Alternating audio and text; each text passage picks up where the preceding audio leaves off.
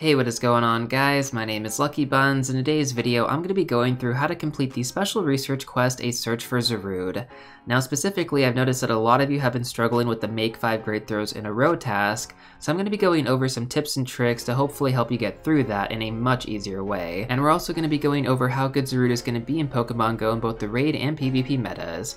Now, as always, before we go in and get started, if you guys do end up finding this video helpful and informative, please make sure to smash that like button down below. Helps me out a ton with the YouTube algorithm. But with that being said, let's go in and get started. Now, the first thing that I'd like to mention in regards to the special research quest for Zarude is that you have to start it before October 10th. So basically, you just have to log into Pokemon Go, and that'll unlock the quest. And basically, once you've done that, there's no time limit in terms of completing the quest. So let's go through the steps right now. So for step 1, you're going to have to catch 7 different species of Pokemon, catch 7 Pokemon, and then take 3 snapshots of a wild ground type Pokemon. So for the snapshots, you just go into the encounter screen and there's like a little picture icon on the top of the screen. Just click that, take a picture 3 times, and that's all you have to do. Now moving on over to step 2, this is what I'm pretty sure most of you are struggling with right now. It's going to be the Make 5 Great Throws in a Row. There was a method called the Cancel Throw method, which unfortunately was patched earlier this year. So we're going to have to find a different alternative to actually getting these great throws in a row. So first of all, what I'm pretty sure most of you don't know is that when you go into a Pokemon encounter screen, the great throw range is automatically set. So pretty much what I would recommend doing before you're going for your great throws is enter the encounter screen and do not touch that Pokeball whatsoever. And then from there, you want to wait until that Pokemon uses its attack animation. And during the attack animation, that is when you want to throw the Pokeball, essentially landing right as that circle reappears on that Pokemon. So essentially, if you do this correctly, you're going to encounter the Pokemon, do not touch the Pokeball, wait for the attack animation to go through, throw the Pokeball mid-animation so that the Pokeball is already going towards the Pokemon by the time it actually ends the animation, and this will allow you to actually hit it right on the great throw range automatically. Now, of course, that being said, doesn't mean that your throw is going to hit the great throw range automatically, but the range should already have been set there. Now, additionally, you could also use the circle lock technique, which essentially is just holding down the Pokeball to set the circle range, and then letting go, and then essentially it's the same thing as we just talked about. Wait until the attack animation goes through, throw the Pokeball mid-animation, and it lands as soon as that range reappears, if you get the timing done correctly. Now with that being said though, every single Pokemon in-game is going to have a different circle radius. Some Pokemon have really big circles, and some Pokemon have really small circles. A good example of Pokemon with small circles are going to be Caterpie or Pidgey, and a great example of a Pokemon with a bigger circle is going to be a Pokemon like Tauros or Genesect. So I would definitely recommend trying to find Pokemon with bigger catch circles, but there's also another problem that kind of comes into place here. Is the Pokemon close to you or is it far away? So I know that a lot of you have actually really struggled with the curveball throws in Pokemon Go. So I'm going to be going over some things that kind of help me figure out how to determine if the Pokemon is further away or if it's closer to me, and exactly where I should be throwing the Pokeball, when I should be releasing, and hopefully this should help you out. So for right-handed throwers, you want to spin the Pokeball counterclockwise and you want to get a really fast motion going for it. This will allow you to control how fast the Pokeball is going to spin towards the Pokemon. So if the Pokemon is a little bit closer to you, something like Caterpie for example, you don't want to spin it super fast. You want to get a bit of a controlled throw before you go ahead and throw it towards it. For a Pokemon like Genesect, for example, right? That Pokemon is actually really far away. And basically, once you have a good momentum going for your throw, you want to throw it to the top of the screen on the right-hand side rather than the middle. If you throw it to the middle, you're not actually going to reach Genesect, because Genesect is actually further back. So you have to throw it a little bit higher up. And if you have a good momentum going for your throw when you're spinning the Pokeball, as I'm doing on screen, you're going to see that I release it right as I get to that top right-hand corner. And if you end up doing this correctly, you're going to land right in the middle of the screen, right where the great throw range is supposed to be, or potentially even the excellent throw range, depending on what you're going for. Now with that being said though, I want you all to keep in mind that this will take some practice to get used to. Throwing a little bit closer to the screen is a little bit more tricky opposed to throwing further away. So in my opinion, it's a little bit easier to throw at Genesect because I already know the rotation that it's going to be going towards, right? Throwing into the top right corner is a little bit easier than kind of trying to time the throw and also controlling the throw when the Pokemon is really close to you. So I definitely do recommend going back and watching my examples over again. Hopefully I've added enough detail that you guys can see when exactly I'm releasing, how exactly I'm throwing, and how far away I'm throwing at the Pokemon, or even how close I'm throwing at the Pokemon. Pokemon. Anyways though, the main takeaways here that I would like to sum up is that you want to make sure that you find a Pokemon with a bigger radius.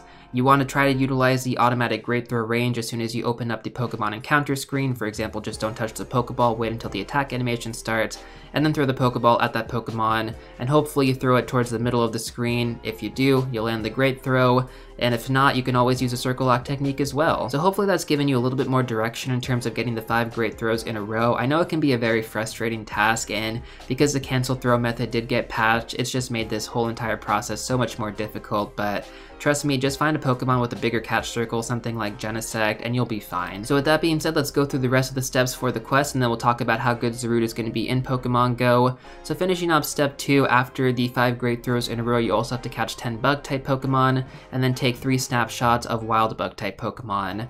For step 3, you gotta use 20 berries to help catch Pokemon, fairly simple, and then you gotta catch 30 Grass-type or Bug-type Pokemon, and then you also have to take 3 snapshots of Wild Grass-type Pokemon. Step 4 is gonna be to defeat 6 Team Go Rocket Grunts, fairly simple, either through the balloons or through the actual Pokestops. You're also gonna have to catch 15 Pokemon with the Weather Boost, and then take 3 snapshots of Wild Flying-type Pokemon. And that is essentially it. After that, the final step is going to be to catch Zarude, and it's all just free claim rewards for XP, so yeah, pretty nice. So overall, this quest really isn't too difficult, and in my opinion, the hardest part of it is just getting those 5 Great Throws in a row, so hopefully this video has helped you out with that. So with the special research out of the way though, let's move on over to our next aspect of this video.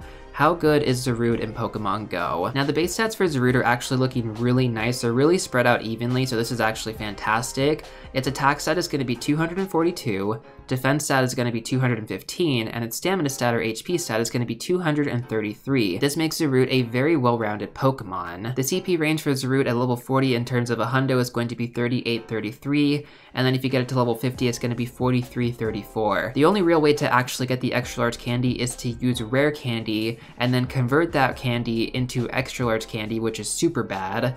Or you could also walk Zarude, which would be extremely time consuming to get the 296 extra large candy it requires to power it up to level 50, so level 40 Zarude is going to be pretty much the max for most of you, unless you're cheating in game. So Zarude is going to be a dark type and a grass type Pokemon. Honestly, it is much more utilized as a grass type Pokemon in the raid meta. Zarude is actually the number 3 overall grass type in the meta right now, including Megas.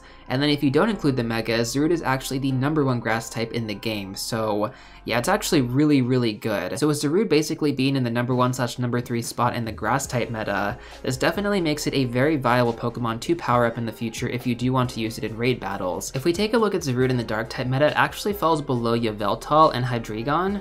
So quite honestly, it's not the best. Like, you definitely have much better options out there, especially since Darkrai is going to be coming back into rotation soon. Darkrai is a much better dark type attacker, so really Zarude should just be used for the grass type meta. With that being covered though, let's move on over to the PvP aspect of the game. So there's 3 main leagues that Zarude is going to perform in: the Ultra League Open, the Master League Open, which is going to be level 50 Master League, and then Master League Classic, which is going to be level 40 Master League.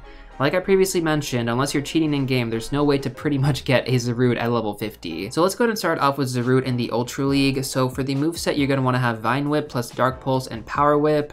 Zarude actually ranks number 149, which isn't super crazy, but some of the key wins that Zarude will get are going to be against Giratina Altered Form, Cresselia, and Swampert, which are 3 of the most common Pokemon you'll see in the Open Ultra League meta. Now this actually seems great on paper, and I was super hyped about it initially until I saw Ryan from Swagtip's video, where he went over the comparison to Extra Large Shiftry, which is also a Dark type and Grass type Pokemon. So Extra Large Shiftry actually has pretty much the same coverage, but it has a much better move pool. So if we actually compare Shiftry to Zarude, we can see that it actually has a much better win condition for Giratina Altered Form, Swampert, Cresselia, Poliwrath, basically all of the key wins that Zarude would normally get. Shiftry basically does it better in its extra large form. With that being said though, Zarude definitely does have some viability in the Master League Classic form. We're not going to go over the Master League Open just because level 50 Zarude is pretty much impossible. Some of the key wins that Zarude is going to get in the Master League Classic is going to be against Giratina Origin Form, Giratina Altered Form, Kyogre, Groudon, and Mewtwo. And then some of the key losses are going to be from Dialga, Togekiss, Melmetal, Dragonite, and Yveltal. Now with that being said though, we only get 1 Zarude Zarude in-game as of right now because it is a mythical Pokemon, so depending on your IV spread, you may or may not want to run it for either the Ultra League or for the Master League Classic. I feel like the majority of you will want to run it for the Master League Classic form though, but given that it is very resource heavy, I mean, you could honestly go either way. You could even decide not to use it for Master League at all, and you can just use it for the raid meta. The choice is up to you. But the nice benefit that I really like about Zarude in both of the metas is that if you choose to use it for the Master League Classic form, you're basically getting the #1 grass type attacker in the game already built into what you're going to use it for in Master League Classic anyways, so it's kind of a win-win scenario. That being said though, if you are curious about more Pokemon that you want to consider powering up in-game, I definitely recommend checking out this video right here. But before you go, don't forget to smash that like button, subscribe, and I'll see you all real soon in the next one.